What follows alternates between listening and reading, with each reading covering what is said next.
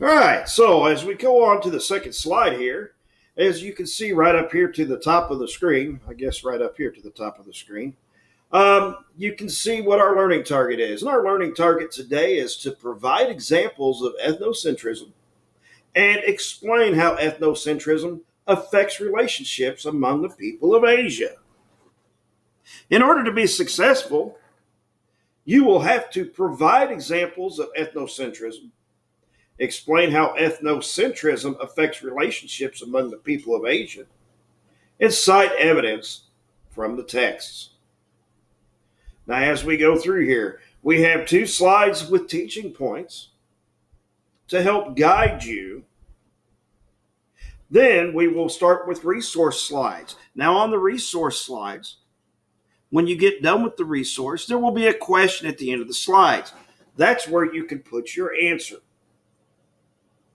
Don't be afraid. Each one of you has your own copy of this slideshow. Put your answers on the Google Slides. In any event that you cannot do so and get it to Mr. Curry, you are able to take a piece of paper, write your answers down, take a picture of your answers, email, or text them to Mr. Curry. You may also write on the slides and simply push the Turn It In button in Google Classroom. Now, once you get done with the sources, there will be a slide for your writing prompt. If you need to add a slide in order to get your full answer for me, that's quite all right. Go ahead and do so.